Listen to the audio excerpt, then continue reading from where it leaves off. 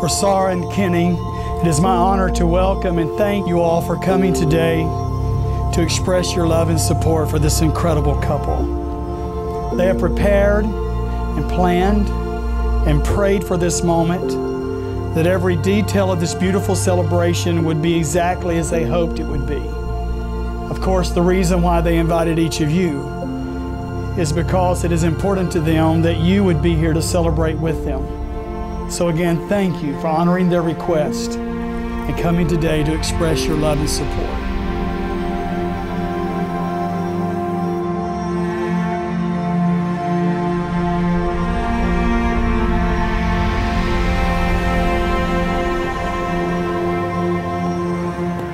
To the queen bee of my life, Sara.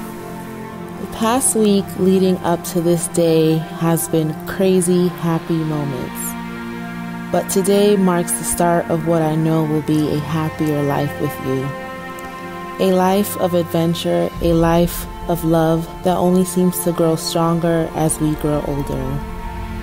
A life of laughter at the silliest of things, a life of growing with each other. I'm ever so grateful for whatever force it was that nudged you towards me 4 years ago. Because today I'm marrying my dream. God sent me the greatest match of my life because He gave me you. You are a great person, Sara. You are my source of joy, source of happiness. You have made me feel complete, more alive, and I am a better person with you by my side. I could not have asked for a better life companion. You are my soulmate.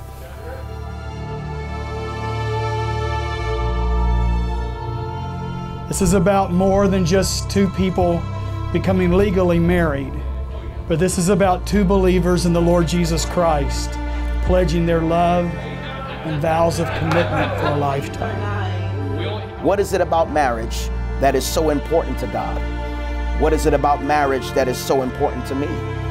Could it be that God has created marriage, the most intimate of human relationships, for the purpose of refining us, chiseling off our selfish human nature, and making us more other-centered?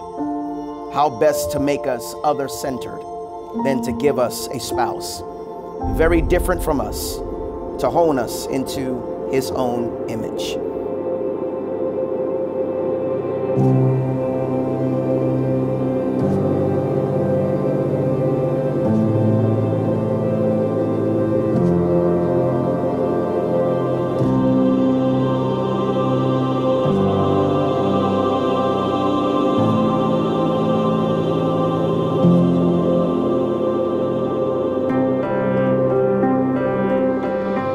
Your marriage must stand, neither by the authority of the state nor by the seal of your wedding certificate, but by the strength of your love for God and each other, as well as by the power of your faith in God and each other. Who gives this woman to be married to this man? We do.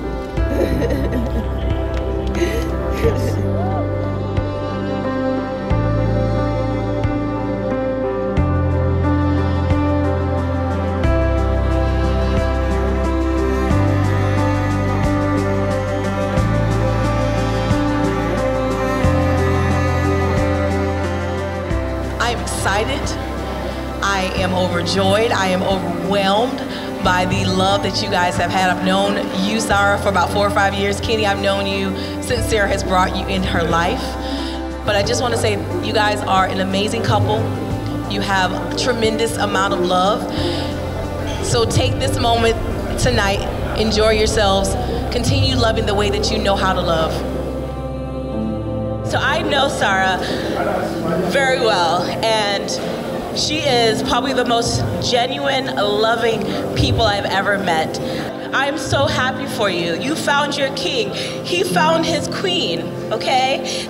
I really do love you, and welcome. It's always gonna be SBC, but Kay, you can be invited too. Good luck to you guys. Kennie, obviously I love you like a brother.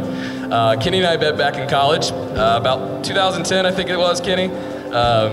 He and I bonded over some wine, and his love for Manhattans and my love for Manhattans, which I should have known was foreshadowing, falling in love with a girl in New York. And then I met Sara. Kennie kept talking about this girl in New York. And you and Kennie are the perfect couple. So thank you all.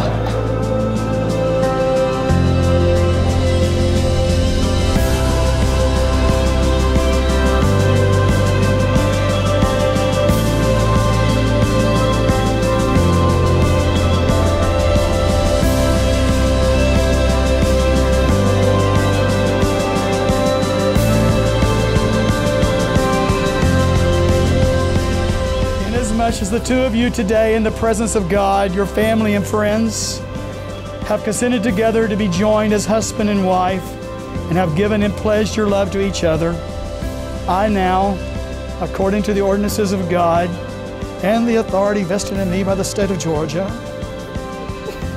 and by the power of your love and commitment to one another, I now pronounce you husband and wife. And what God joins together, let no man put asunder. And Kennie, you may now kiss your wife. And from this day forward, I am now and will forever be yours. I will be faithful to you and give you my trust. There is so much more I could say, but I'm going to spend the rest of my life showing you what you mean to me. Love always, your future husband, Kennie.